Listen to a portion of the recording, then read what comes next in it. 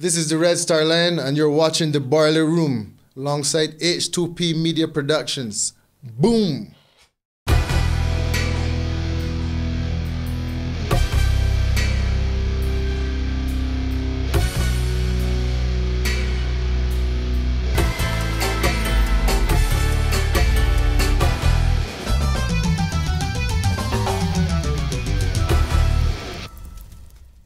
Yeah, people, once again, back in the boiler room. You know, it's already, it's kind of on the weather, so we didn't record last week. But, you know, back in effect again, that kind of way. Once again, I hear my virgin Adrian, the bajan Green. How you doing, sir? Good, Farah. Glad to have you back, man. Shh. Yo, you know what? You're alive. You might not be kicking, but you're alive. Yeah, I can kick a little bit. I can dog paddle. Okay. I can dog paddle, but I can't know what you can give for too long. But yeah. A little to a punch. Yeah. But you know what it does be. Yeah, it be like that sometimes, man. Real thing. How you doing? What we got in the studio? We got a guest. That's obviously. We got one. You always got a guest. One of Barbados' top reggae artists. Uh-huh. A man who's been flying the flag for Barbados. Over and away. Yeah. A man who's rep Bajan reggae hard. Okay. The Red Star Line. What's going on, my brother? Respect. Yes, sir. Yeah. Glad to be here. Yeah, Yes, man. sir. Welcome to the boiler room. I was thinking about boiling for a while now. Oh, I like that for you, right? We got to go start New Zealand. I mean, you just get you the boy. So you decided to think pull about up on the bowling. chalice. Yeah. I was thinking about it. Yeah, the chalice. Pull up on the chalice. Yeah. Bubble up a little bit. Yeah, See man. what happened. But nah, Green will tell you I was thinking about it for a while, but I was saying, y'all guys seem so serious. It will bring seriousness out of me, and I was actually fearing. But that's what you're supposed to do when you come here, because everyone come in the show you to get Self Excel or one of them music But I know you was a serious brother, though. What you a talking serious about? man. Serious thing. Right, exactly. So that might be a problem. Oh, you thinking get too serious? Well, I've learned how to navigate my way through life and still tell the truth. Wait, also is the truth serious? Well, I only like doing that. I just feel funny if I do something different. Right. I ain't saying I never tell a lie in my life, so if anybody want to judge me for that, Uh-huh. you can probably find one somewhere. You know what I real So, thing. but I truth, right? That's my point. Right. All right then. So, It's Funny best people's that. got a problem with truth that you be hitting? yeah, I mean, well, it depends on where they are right now in life. But I find people like to be massaged and kept comfortable, and like, to me, Facebook or fake book, I like to call it sometimes, will show you that. Like, I remember we were talking earlier about, you put a post on your page, and sometimes when people come in disrespectfully and say something else that you don't like, people will be like, man, get off my page and stuff. But what I also realize is sometimes some people can see somebody visit the page and say something respectfully, and they just really don't want to hear any kind of point of view that's different, and they get upset that you actually just said anything that was a different point of view. Like, Well, my perspective is if you post something on Facebook, it's a public forum, you're inviting comments. So That's some what I comments thought. comments will be in favor and some comments will be against. right, but I encounter some people that will get upset at me and say, man, this page in for that. It's like, so I realize, so this page for likes alone. So to me, when you do that, it's Agreement. like, right. So in Agreement. real life too, even with, I'm an entertainer, I find this would be in entertainment a lot. And there would be people that sound like high men talking, right? I would hear this thing. I surround myself with people that build me up and blah, blah, blah. I understand that theory. But sometimes if you being an idiot and you saying, it's wrong, my people anyhow, I don't mind the haters, right? I just move with the people that, with me, right? Then what that really means, that means that you could become a monster. And that's what happened to a lot of entertainers that I've met. Some who were solid before they got the fame and got this world that you create around you, where you get a lot of yes men. So for instance, say Michael Jackson, he might have had a problem with drugs for years. But when you just got people that know this is the king though, you can't tell the king don't get he. You can't do Paramount, certain things. right? And the king is saying, man, no, if you don't let me get that, you have to leave. I'm sorry, one love. And you say, by God, and I like being around you anyhow. I actually like you for truth. So like you ain't gonna say nothing. So you put like on Michael Jackson life. Well, he killing himself. Right? So to me, when you keep preaching, listen, man, surround people with people that you know where you want, blah, blah, blah, but you might be with bare nonsense right now. How about you surround yourself with people that love you? Right? But that's not what they mean when they say that. They don't mean that. They mean people That that was a help fun thing. your mission. That's what I always hear now. Forget the haters. No boy can't stop your mission. Get people wrong you that can help you with your mission, whatever that is. I'm saying if you're not open to somebody to come on your page and not just give you a like, you might not even know to better your mission. Because you might think that it might be constructive advice. And you might say, right now, like, for instance, I would hear a lot of people that promoting the better welfare of women then. Men or women, right? And I got 3 daughters. So my whole perspective on women has evolved. I always have respect for women, but with daughters now it's like you just want them to be the best you could be, just like myself, because I see it's like me as a female coming up now. So you're loving them as yourself, right? I find when people are promoting women's rights, sometimes if anybody comes in on that argument, says, okay, I'll give you an example. The other day I heard there was a discussion about something Edwin said. I don't know what was the source of it, the root of the whole thing. That was a hot topic recently. Some hot topic about him saying women should not, or they have to change the attitude. Women got respect the self and thing, yeah. Right. Right. And then I heard one body, and I understand why the ladies were getting upset, because listen, the men singing all this junk and then one turn wrong and say blah. That's the impression they got, that they were saying he's saying things like this and playing he's saying that. No problem. I understand why you're vexed. But then I heard somebody say the reason the women doing that is because men want it, right? So men got to change the priorities, right?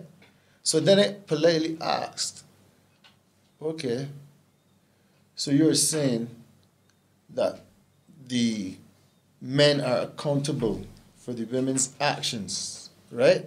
She said yes, right? I said, okay then. So when a man do something wrong, is a woman accountable for his actions? She said yes, right? I said, okay, no problem. You know, you might think the boy just saying yes or whatever, but I said, no problem. I assume that they mean that. I said, well, I would also like to add to that we can be, because she said we should be accountable for one another. Okay. I said, I feel you can be accountable for yourself. They didn't want to hear that. And the person disagreed they disagreed. You should be accountable for yourself? That you should be accountable for yourself. And that is at that point, So I was saying, okay. accountable for yourself, Right, I said, no, that to me is ludicrous. But I playing along. I said, all right, I trying to hear where the body coming from. Then they brought a verse for me. A Bible verse? Bible verse. Saying, Ephesians 5:26, I think. They were talking about women, how a man should love his woman as Jesus loved the church, cherished it, and you should all of these things. So basically she's saying that men aren't doing that. She said, I know this is for husbands, but I will apply it to all men. And I told her, well, you can't really apply it to all men when it's a verse about husbands. And it's a furthermore, don't just take up piece of the Bible. Look at the verses just before, because just before, it said, wives, submit to your husbands as unto the Lord in every single thing, obey, blah, blah, blah. I say, you don't like them verses too. If you want to say all men, you got to say no for that verse. All women submit to all men as unto the Lord, and all women have to do. And I said, that's for every woman? I said, well, if so, if I tell you go off Facebook, no, you can go off Facebook. I said, well, I can tell you already, you ain't going to go off Facebook, you can ask me back now, right? And not submit to me. And I said, guess why though? Because you don't have to submit to me. If a man tell you stupidness, you don't have to submit to that foolishness. Went real off tangent though. No, but on a tangent. No, because in the end, I'm saying when a man talk crap on the radio, you don't have to submit to that crap. So you can't say, oh, it's because the man was talking crap, we can talk we heads and doing things like that. If you want to go on top of your head, go on top of your head. Okay. I ain't got no problem with that. But he's saying, don't say, he made me go on top of my head. You can't go to the judge and say, well, I was shoplifting today, but you know what it is, the main priority is wrong. I can't take for myself. No, man, women are intelligent beings. I got 3 daughters, and I will teach them to be accountable for themselves. Because guess what? A man might not be around anyhow. You might not have a husband anyhow, and you still got to be accountable for yourself. So she can't say, but daddy, where was he there? A lot of times people be speaking on different levels though, because you are speaking on a interpersonal level, you know what I mean? Individualistic level. And sometimes when people making these arguments, whether it be racism or feminism or whatever, they're talking on a macro level. They're talking about a society now, you know what I mean? And not that the argument is the same, but when they really engage in the same conversation, and the thing about Facebook is, and all them platforms, is that people can hardly explain themselves in speech. Yeah. Much less in writing. You know what I mean? Yeah, for real, it's true. So a lot of miscommunication and misunderstandings go on, and you never know, because you can't see the person's face. You don't know the attitude that the person said it with. A person might say, Matthew, you was taught beer jump. Yeah. If I say, Matthew, you was taught beer jump. And I'm saying, and you read that, you're reading that interpretation. And you hear, Matthew, you was taught beer jump. Meaning that you talking junk. You know what I mean? Well, you're right. And to be fair to the person, they might not even meant to have gone that deep. But for me, that's why I like to start out asking the question. So you're saying blah, blah, blah. And when they say yes, I'm saying that men are accountable for them. And then I ask, but can you be Listen, as a man, I used to and like to argue. No. I used to like to argue. Not so much now. Yeah, for real. Right? But that's one of the reasons I hardly be on Facebook. And you see Facebook, and a Facebook argument, it don't make no sense. It don't make no sense. Unless you are doing it for the publicity, you have a point to prove. I have a dilemma. You know what I mean? With that because the kind of position or space in the universe for me that I felt like I had to hold. And it's just on my journey in Barbados, I felt all the time that I was the person that, and I only deduced this after seeing, right? That somehow I don't fear what the establishment might say as much to me as some other artists, because they don't say it, they might tell me it behind the scenes. So a lot of the times, even though I don't feel like quarreling with people, I almost wonder if I'm not doing what I am supposed to do. Well, if you feel like doing it, you gotta do it. That's the thing, but that's what is a dilemma. I also believe it don't make sense quarreling with people on Facebook all the time and stuff, but I feel like I gotta say something. So I might step into somebody's post and ask a question every now and then. Why you feel you gotta say something? Why I feel like I gotta say something? Because they got something in me. Oh, because you just feel it saying something. No, if you feel you can make a change, right? And you could infect somebody's brain with some new information. Yeah. You just say, I don't feel like I convert nobody. I get to the point that I feel like I can't convert nobody. All you could do is be you. Say what you want to say. Because if you ain't saying what you want to say, that means you're parroting some of the foolishness. I want to hear what Adrian Green is. I want to hear who Farrah is. If he ain't saying exactly how he would say it, and he's saying it in the style that I feel the whole star line would like to hear it now, then we really you ain't doing that on earth if you ain't be you. You have done nothing. You have done something that somebody do. But there got a lot of pretenders out there too. Right. Nah. So I'd be wondering if I'm pretending by not saying something sometimes. You understand me? That's but the dilemma. But you to say, and you like, man, you know, man. But if I say this now, I don't even know what gonna be. But if you keep second guessing yourself all the time, you will never get off your chest. I think my mother always tell me when you go cold and you cough, spit, brain up. Listen, but all the time, you ain't gonna necessarily do it because sometimes that is getting in trouble. Because the way how people let's be, I see this. Like for instance, a day, me and a man had a conversation on the phone. I message he tell me, oh, yo, you want to give me the thing? I said, oh, but you know I was sick. Not meaning that I ain't paying you, meaning that I was sick.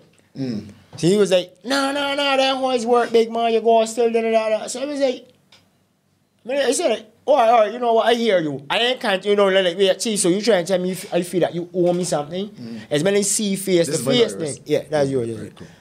And when I see him face to face, I was like, yo, brother, that's not what I was telling you, you know. What I was actually telling you is that, yeah, I was sick, so I didn't have all the money for me to give you.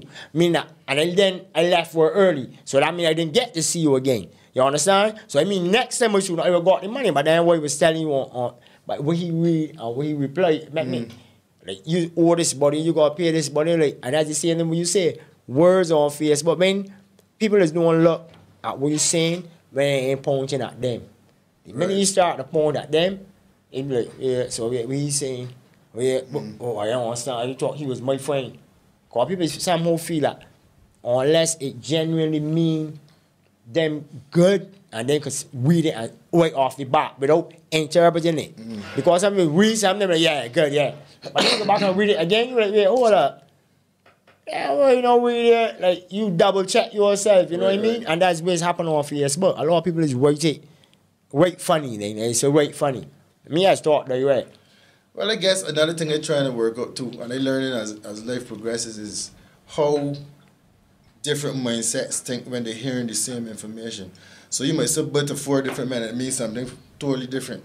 So you realize sometimes I might try and say something and I realize, yo, these people get this a whole different way. And from traveling, I realize different cultures think differently when you see the same thing. Yeah. So sometimes when they're being outside for a bit and they come back and they say something and they say, oh Lord, let me go and stir up trouble now. And then looking to stir up that trouble. I was just saying something, that's something recently. That happened with me going to a movie show. I said something about it on Facebook. I probably, as Green would know, I have a long way of saying something, but I thought I put it out in steps, and at the end of the thing, I said basically, because of this bad experience I had at the theater, all I said, this was my point, really. If we don't improve our standards individually as people, in our various vocations in Barbados, we can't expect the government driving a big bus to do it any better. When we in a restaurant and somebody, you know, wherever the chips are saying, was cold or saying, to ask questions, you say, we're on it, and you treating them bad. You know what I mean? You gotta do your thing good if you want them to do them thing good. Let me just start here. And I had a horrible experience at the movie theater. What I wanted to do was say that message, that we gotta try and improve if we want the government to improve. That was really my message. The end of the message, everybody was like, there's discriminate against Rasta for truth though. Some people were saying that. Some people saying there's discriminate against actors or in the street. All actors bad. Some people was asking me, who is the body? Say the name. Let me hang them. Right? And I was like, yo, so people PMing me now from the board and thing asking me what happened. And they just like, oh shoot. I know long home, my whole already started doing things again and say East Coast Beer Trouble. All I was saying is share my experience, so everybody else to share theirs. I mean, my daughter basically get turned back and we the pay and thing, and they didn't like how that turned out and stuff. And it end up going to people who want to pinpoint the person. I not even about mentioning the person, because it's not about that. It's about we as a people realizing from this little lesson that we improve. So if the person is saying that, that's all I was saying. I would let the person hear that too. Right. That's all I saying. Because at the end of the day, it was like my daughter get turned back. She come down to see daddy at this show. We was there from early before everybody else. In the end, we ain't getting a seat for whatever reason. And we had to go and sit down in some plastic chairs at the front. Right. I said, nah, my daughter dressed now so for that. You won't come. I never see my daughter dress so young, but it did the first date that daddy and daughter ever went on. Ever. I been with all the children already. This 7-year-old, but she said we getting up tonight. She's the one that like music and want to get on stage and all this. And so I said, all right, man, come. You want to see movie? Yeah, she come.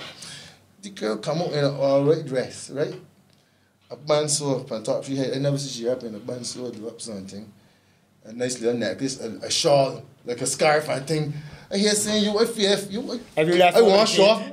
Have you ever on a jean pants and pair of carbon long so she can feel awesome? My man had on my long sleeve sweater, kind of fitting, so I try to look half decent. I still can't match it. Yeah. I can see people looking at me in the malls and they say, yeah, man, you can see it from me too. You know what I mean? I feel it hard. Yeah. So to got there now, and they pay the thing and she can't be daddy in this thing for sure, because she just think movie, daddy in a movie. You know what I mean? Yeah. To get there and then you hear outside and wherever mix up happen, I want to go into it right now. And I didn't hear no apology. I didn't hear you want a refund. And we started with a big bottle of popcorn and juice and thing. And I said, sorry, here, there, man, let me go home, man. And the whole way home, she just told me, daddy, it's okay. And I said, man, sorry. And the more she says it's okay, I'm feeling like, yo. These people don't disrespect my daughter. So, yeah. So that's all that happened. And I think what would have changed the vibe is if, for whatever reason, you could have said, I'm sorry. Yeah.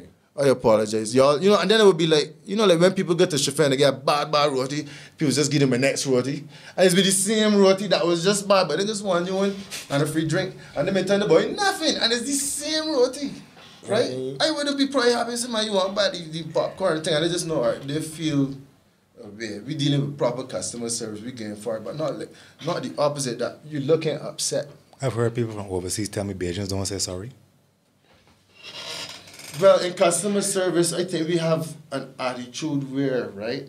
It is a principle across the board. It's not, and this is the other thing I said, it's not about the film industry. I said it's a cultural problem we got that's applied to everything.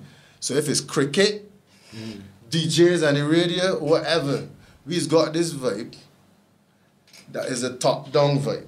So Chris Gill, I know a lot of people think let me saying this. People say they like Chris Gill, if he's a bajan, blah, blah, blah, blah. But I remember I was in England, and this taxi man, Pakistan, I said, y'all have the worst cricket board ever. I said, yeah. How you can say that?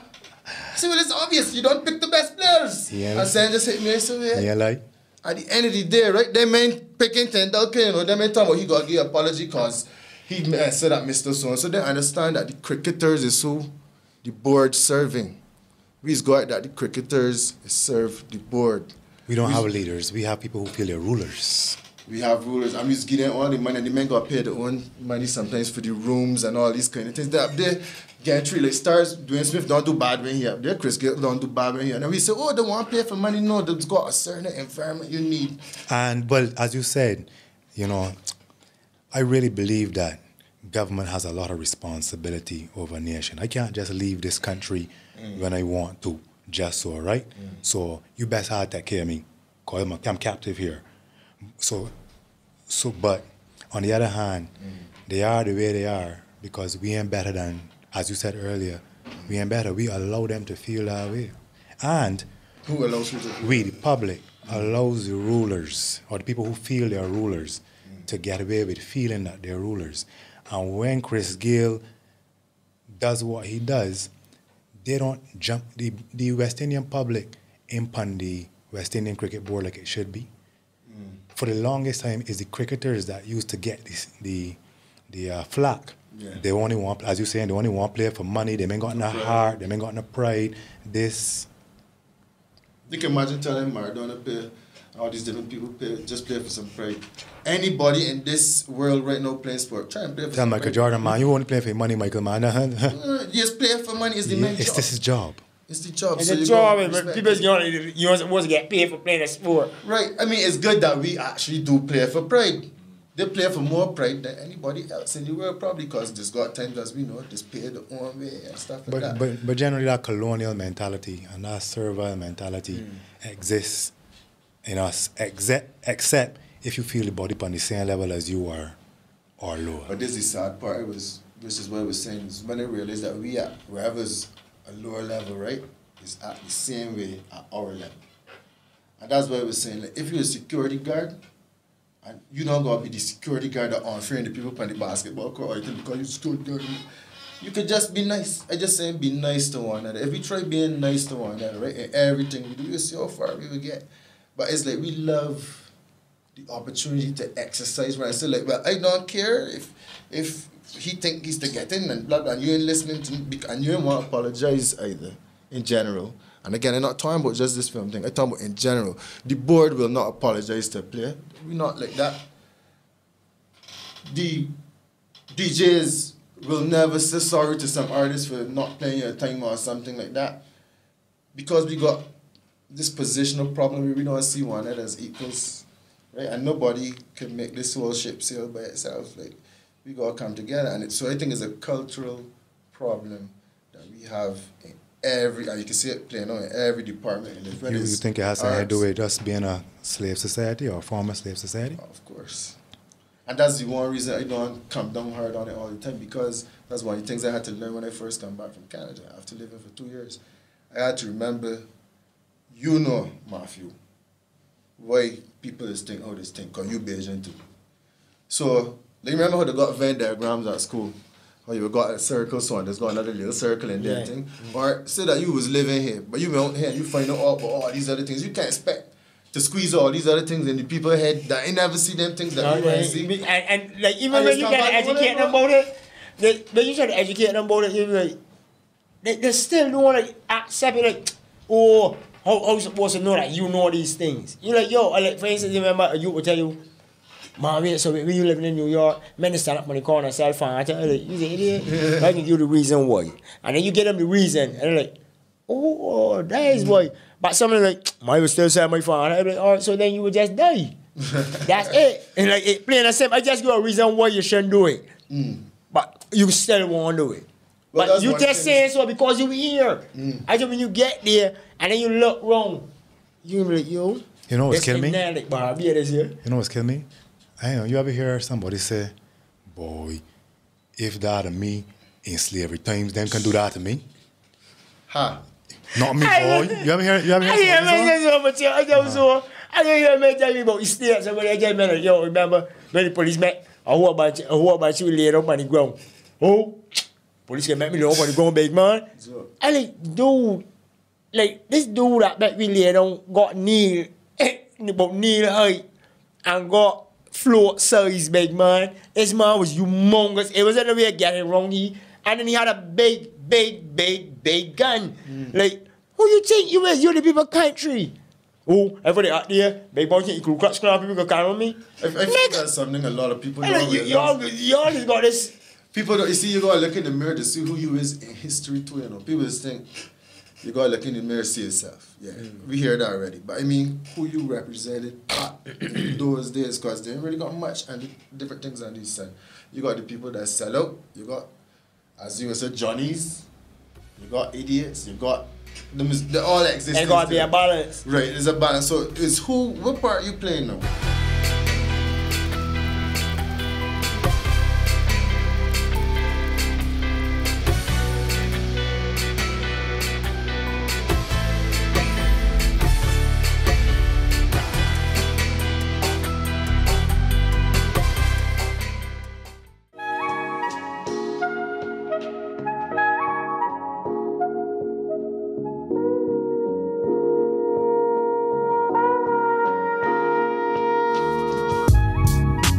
The latest looks and styles at Katie's, with popular brands like Kenneth Cole, Hugo Boss, and Michael Kors at affordable prices. Let Katie's outfit you for your next outing. Katie's, located on Spooners Hill,